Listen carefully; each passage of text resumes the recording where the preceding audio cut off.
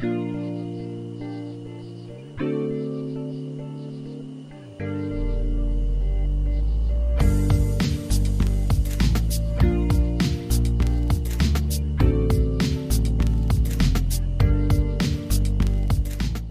again everyone, and welcome back to the Underground. Today we have a special briefing that will hopefully shed some light on the recent developments with China, their recent military aspirations, and why it's important to understand what's going on in Southeast Asia. Now before I begin, I must note that very few analysts will tell you what they suck at.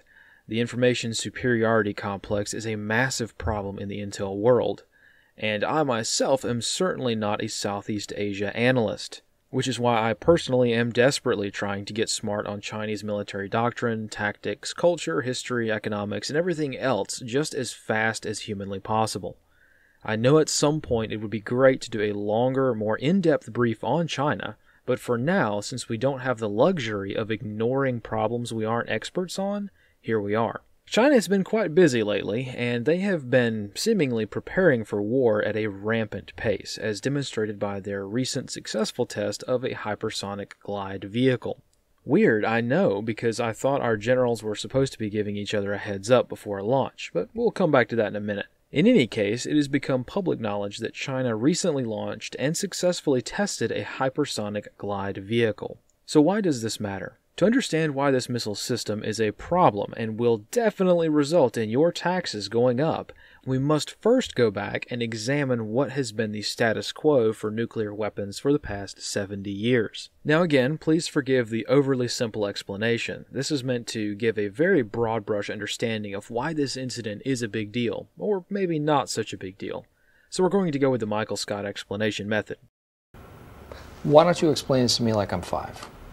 In the not-so-good old days of the Cold War, the US and the Soviet Union spent trillions of dollars bolstering their offensive and defensive weapons during the arms race. During that conflict, the US and the Soviet Union really only had to worry about each other, and as a result spent their money on systems specifically designed to defeat each other. In the case of the US, we knew that the Soviets, if they were to launch an attack at us, would almost certainly choose a northern polar route. Russia would launch her missiles on a northern route over the North Pole for a few reasons. For one, it's a shorter distance.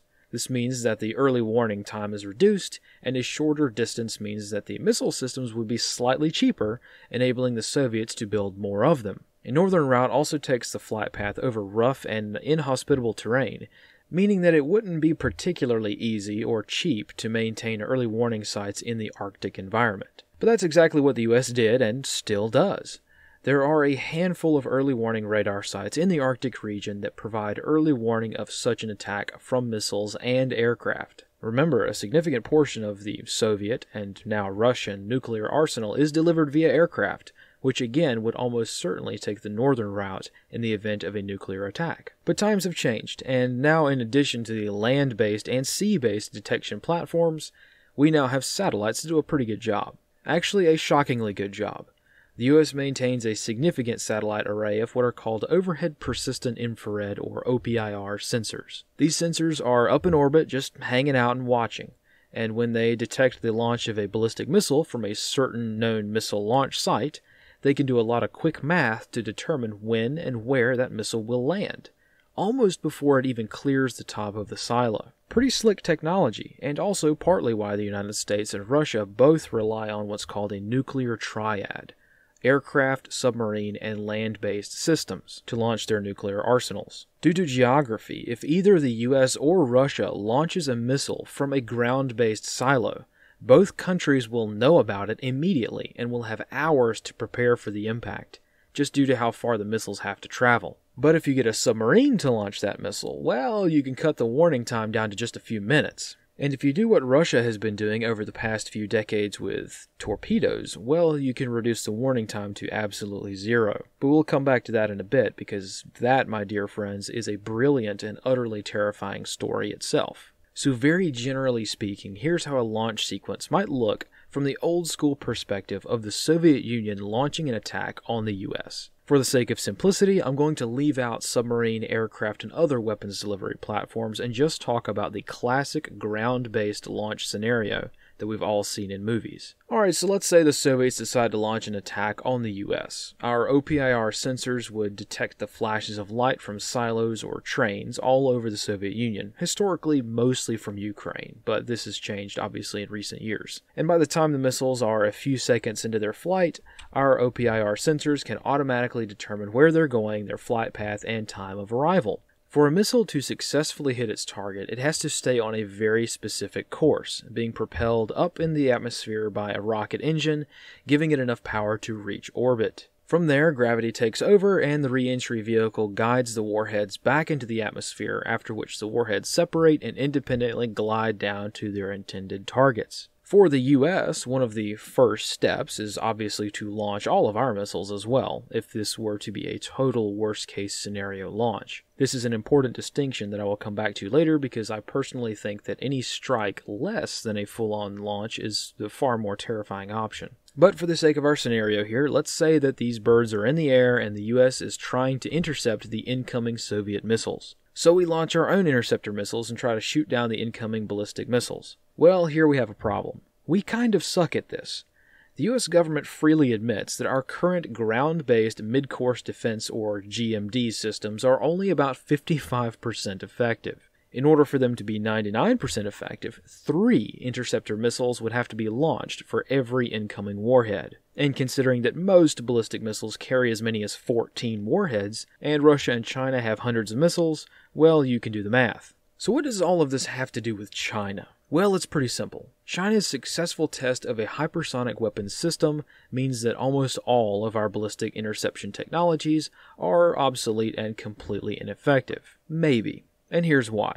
Hypersonic glide vehicles are vastly different than traditional ballistic missiles. Rather than being propelled to a higher orbit like a traditional ICBM 1,000 miles above the Earth's surface, a hypersonic launch vehicle can be launched at a much more shallow orbit, maybe 100 miles or so, which in theory means that the United States early warning radar sites will have less time to actually detect the missile before it's too late to do anything about it. And perhaps most significantly, a hypersonic glide vehicle is maneuverable in orbit.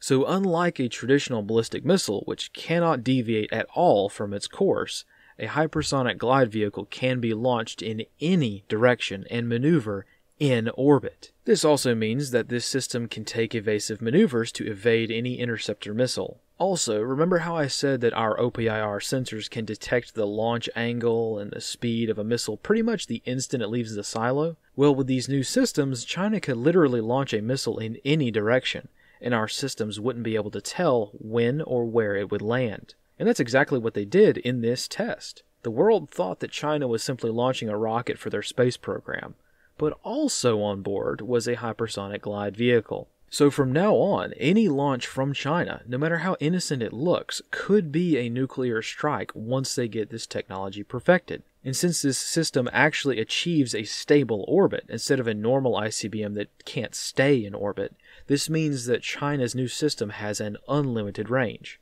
It can strike any place on the Earth. So the bottom line reason for everyone freaking out about this is that China has demonstrated that they have a nuclear weapons system that can be launched in any direction so as to avoid those north-facing radar sites, evade any interceptor missiles, and land in any place on Earth with almost no warning. Pretty scary stuff if you were to turn the video off right now.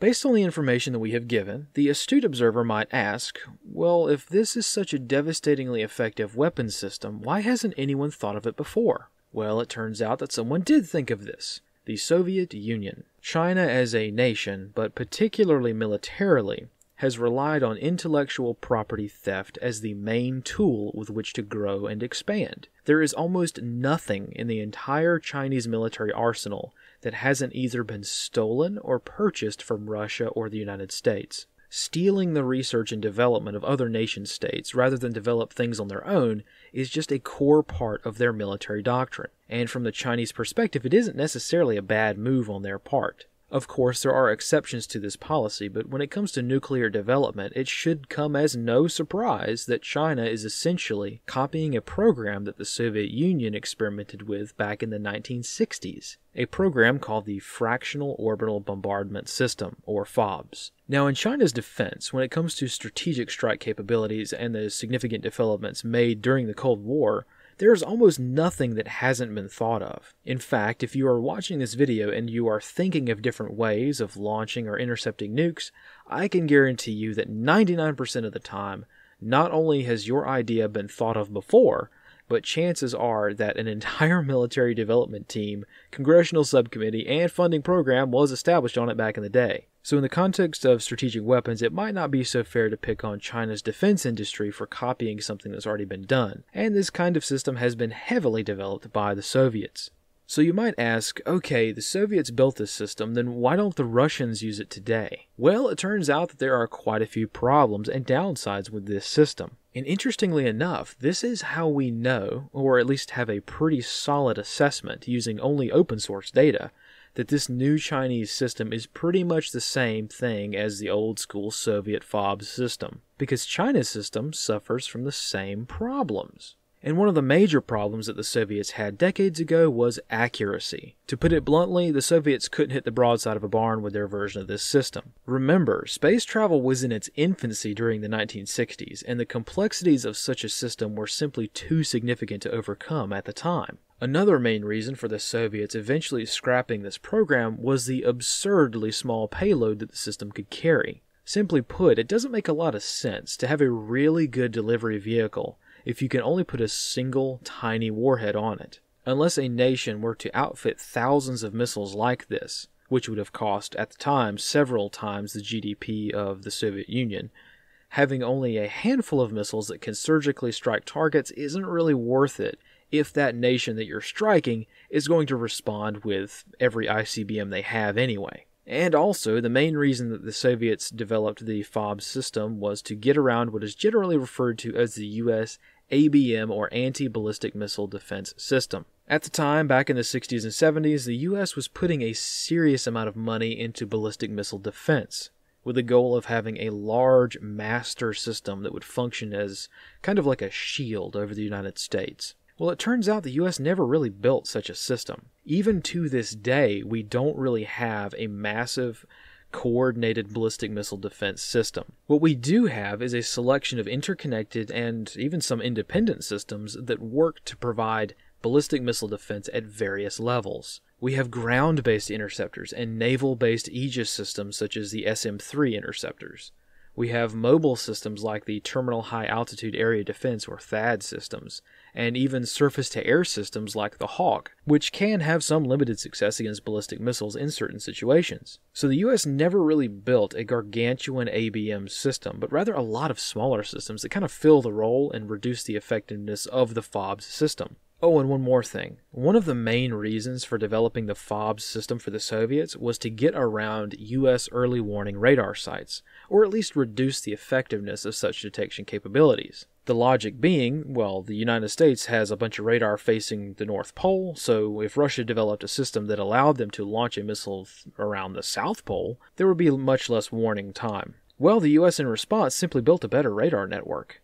So when the Soviets found out that in a few years the U.S. would be able to detect their FOBS launches from any direction anyway, combined with several failed test launches in a row, well, this was kind of the final nail in the coffin for the program, for the most part. Now we start to put the pieces together to form a much more clear picture of what this means for China. In recent years, it has become quite clear that the United States intelligence community's senior leadership and chief analysts have been criminally negligent and utterly incompetent as a whole. Almost all strategic-level intelligence is purely politics at this point, and not based on any real analysis.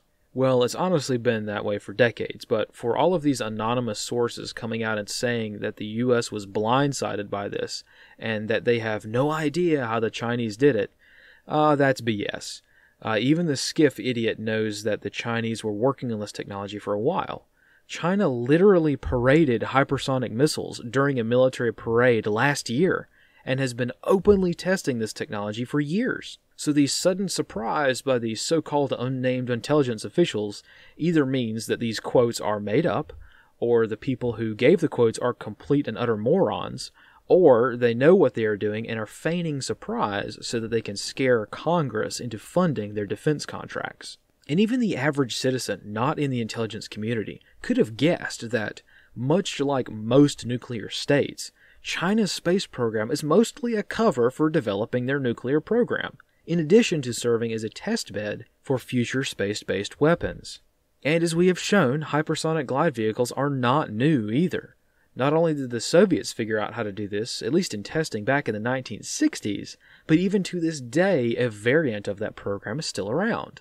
The general concept of the FOB system didn't completely die out and has been tweaked and reworked over time since the fall of the Soviet Union by Russia. In fact, Russia currently has a hypersonic glide vehicle in combat service called the Avangard system. And the US? Well, we've had a system like this in place since 2011. And Lockheed is currently in the process of converting all of our missile systems to include hypersonic glide vehicles. In fact, DARPA literally just tested the Hypersonic Air-Breathing Weapons Concept, or HAWC, last month. And that's just one of many systems that are currently being tested or in various stages of development. Granted, these systems for both the US and Russia are highly classified, so we cannot comment on how these already fielded systems stack up next to China's new delivery vehicle. But in any case, common sense would dictate that it's probably not the same. China just demonstrated the proof of concept for their own nation, while the United States and even Russia have been at the later stages of development for years. Clearly not the same level of capability. And also, there is another element to this incident that not many people are publicly commenting on, but is a painfully obvious consideration for anyone who reads history. China showcasing this capability could just be taking a page out of the Soviets' book by developing a technology and proving that it works, just so that the US is now obligated to spend trillions of dollars on a defense system for it, just like the development of the F-22 Raptor. Back in the day, that aircraft was developed to combat a new generation of Soviet fighter aircraft that were never actually built. This is partly due to a variety of factors, from the superior Soviet deception campaigns to the overzealous nature of our own military-industrial complex, plus the desire to just have the best futuristic weapons platforms that we could possibly make, just in case. But that's a long story, and there's vastly more to it than that. The point is that maybe, just maybe, the Chinese are doing the same thing with their hypersonic missile. This is a brilliant move from a warfare standpoint, and exactly the kind of thing that a struggling nation like China would do to even the odds. China builds one or two test platforms to show the world, look what we can do, and the US looks at this and says, well, now we've got to spend trillions of dollars on defending against this system. Force the US government to spend trillions of dollars on a defense system for a weapons system that China has no intention of developing further. And every dollar that the US spends on a defense system for a weapon that won't be used is a dollar that is not spent on things like aircraft, expeditionary resources, conventional weapons, electronic warfare development, things that most assuredly will be used when a war breaks out. And this is exactly what has happened. The US has already spent billions of dollars and will continue to spend billions of dollars developing both our own weapon systems and detection and interception systems as well. But even if this is a deception plan, or even if it's both, maybe it's a genuine attempt by China to develop a significant weapons capability and also at the same time force the US to spend money on a defense system for it. Whatever the case, this is still kind of a catch-22. Hypersonic weapons clearly are what nuclear nation-states are moving toward. That's a given. Russia has been working on this, and now China, so it makes sense to develop defenses for these kinds of weapons. But what if China is developing this technology just solely to force the US to be preoccupied with defense against it, so that when China invades Taiwan, the US doesn't have enough resources to defend China's expansion to the 9-dash line, the First Island chain, or beyond? So you can see how this is maddening. Even if it is largely a deception plan, we kind of have to go along with it, just in case, proving the old adage in the intelligence services that no deception plan can ever fail. Even if the deception plan is discovered, the entity being deceived will either change their behavior just in case, or they will think that everything else is a lie, muddying the waters. See how complicated this stuff can get? It's crazy. In any case, what is certain is that this event, and all of the press that has been generated from this, in our opinion, is certainly not worth freaking out over to the point that we blindly write blank checks to the military-industrial process. Yes, it is clear that the US would be smart to develop hypersonic weapons defense capability. But from where we sit, the speed and urgency with which we develop such weapons is certainly up for debate. And we definitely don't need to stomp on the gas just because China tested this capability and the press is freaking out about it.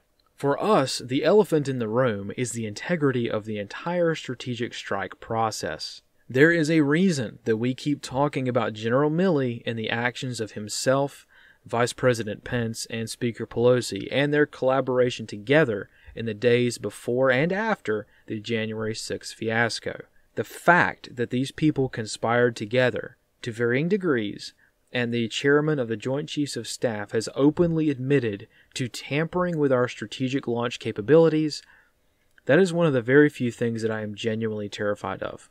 So taking into account the extremely rapid developments in the field of nuclear warfare, now we see why it is such a big deal for General Milley to admit that he withheld strategic strike options from the Commander-in-Chief, and why this seemingly small incident is vastly more terrifying than a Chinese nuclear weapon that can strike anywhere without warning, which is terrifying enough. What if China, or any other nation for that matter, doesn't launch hundreds of nukes? What if it's a single missile?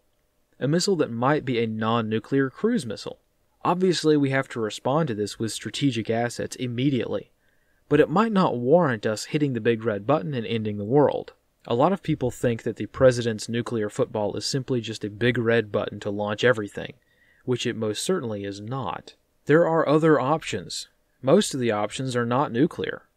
And since a U.S. general admitted to tampering with the process, something that no one man should be able to do, this brings into question the entire process. If a covert Iranian cargo ship loitering off the East Coast launches a single cruise missile towards Washington, D.C., would our national leadership even be able to respond to this without sabotaging each other? We used to know the answer to this question, or we thought we did. For decades, the single most secure and well thought out and planned entity on the planet was the U.S. strategic strike hierarchy and process. But now that confidence has eroded, and that's the kind of stuff that keeps analysts like me up at night. As we've mentioned before, every single nuclear state is absolutely asking themselves these questions. If the United States, the most militarily dominant nation in the history of the world, can't get our act together on procedures, standards, and processes that should be completely foolproof, then what chance do other nations have at preventing a single rogue actor from causing harm? Or stopping a strike in defense? If Milley can stop the president from launching a first strike, he can certainly stop a strike in self-defense. And based on his treasonous phone calls to China, we now seriously have to worry that in the highly unlikely event that China launches nukes at us, this guy right here might just prevent us from launching back. We never used to think about these things, but we're certainly thinking about them now. And also, on the other hand, there is another argument that I would like to point out. What if Milley himself was mistaken?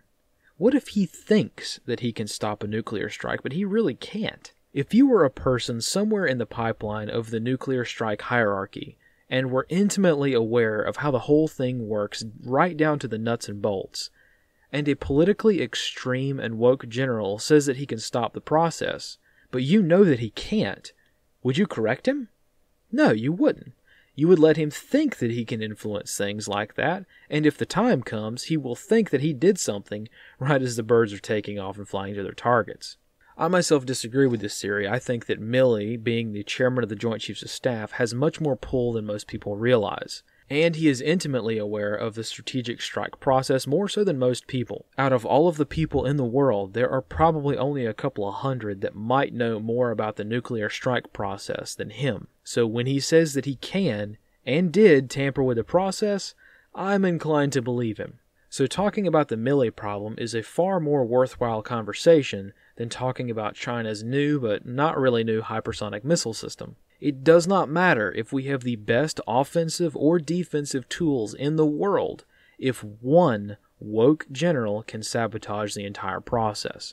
And even if he can't sabotage the process, the fact that he thinks he can is just as big of a problem. The main problem of nuclear or strategic strike capabilities has never been the technology. It's always been the humans behind it. And this is something that no nation has found an answer to. Everything can be secure and reliable, but communications and authentications methods suffer from the two generals problem, or hesitation on the part of the operator, or who is even really and truly authorized to make a launch. Back in the day, the Soviets tried to fix this problem with systems like the dead hand system, but by and large, the down and dirty details of a nuclear strike have so many variables that nobody can be totally sure that the system will work like it's supposed to if it's needed. And with Milley bringing the integrity of the human factor back into the forefront of the issue, I hope and pray that people smarter and with better access than me are sitting down and trying to figure out some solutions to these problems.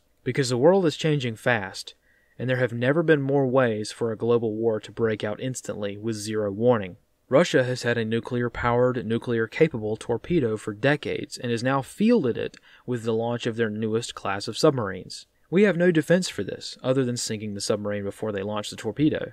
So Russia could launch a nuclear torpedo into New York Harbor with absolutely zero early warning on our part, except from the ancient SOSUS arrays that would probably hear the torpedo but not really be able to do much about it. The United States has been developing and testing space-based kinetic weapons for decades. Tungsten rods the size of telephone poles that are in orbit until they are released, re-entering the Earth's atmosphere at Mach 14 and striking the ground without any explosives at all, but the kinetic energy of a small nuclear warhead. Russia, not to be outdone, has been working on tapping and tampering with undersea communications cables for decades, knowing full well that if they cut only a couple of cables, the entire communications infrastructure for the world will fail, giving Russia a critical non-nuclear first strike capability. Both North and South Korea have demonstrated significant leaps in their submarine-launched ballistic missile technology, and with their current arms race heating up, no one knows how that's going to turn out.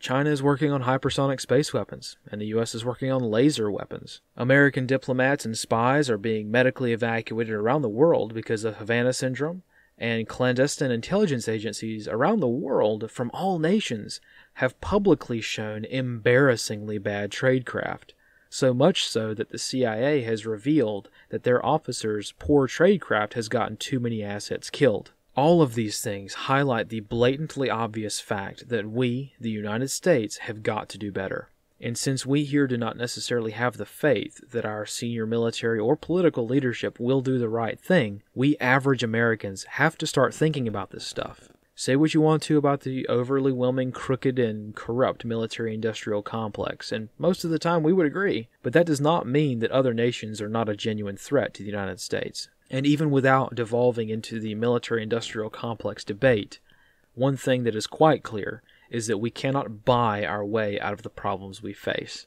especially the problems within our senior military leadership, and how mind-bogglingly severe the problems have become on that front. We have to get smart on these topics. There has never been more justification for the average American to inform themselves on things like national defense and international diplomacy. Like it or hate it, globalization has worked for the people who wanted it. Even just a couple of hundred years ago, civilizations around the world rose and fell without even knowing that other civilizations existed. But now, a medical illness can start in one country and shut down the world economy within weeks, just on speculation alone. A single factory shutting down for a couple of weeks on the other side of the planet can mean entire areas of the United States go without a certain product for weeks. And we have spent trillions of dollars over the past 70 years to develop the most devastating weapons ever devised, only for the actions of 2 or 3 people to throw all of that into question.